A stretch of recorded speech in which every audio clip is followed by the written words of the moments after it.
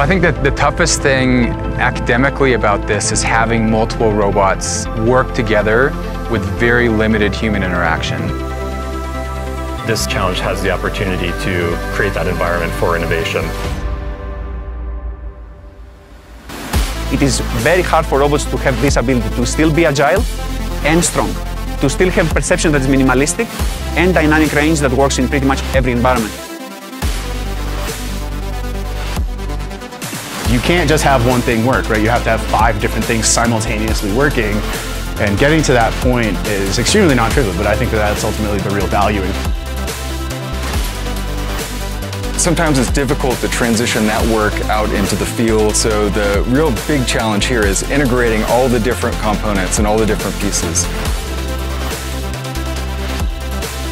We have to deploy the complete system in the real world.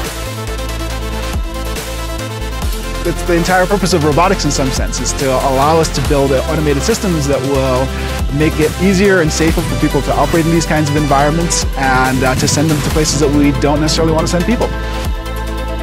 The Subterranean Challenge for us is an amazing challenge for robotic resilience.